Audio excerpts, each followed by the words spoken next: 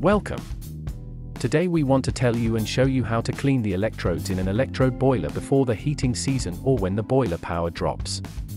Because we were approached by a boiler buyer with a problem of low heating power of a 9 kilowatt Geyser 9 boiler. As you can see, the current when heating water in the heating system was less than 3 amps against the required 14. Our client has installed new metal radiators which are lubricated from the inside with grease. This is apparently used to ensure long-term storage and protection from corrosion in the warehouse and shop before they are purchased. However, when they are installed with an electrode boiler, this grease gradually transfers to the electrodes of the boiler.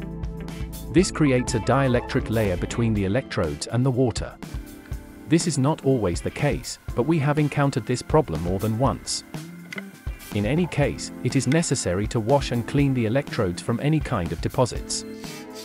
After all these procedures, we measured the current and it turned out that the water in the heating system is softer and less conductive than it should be.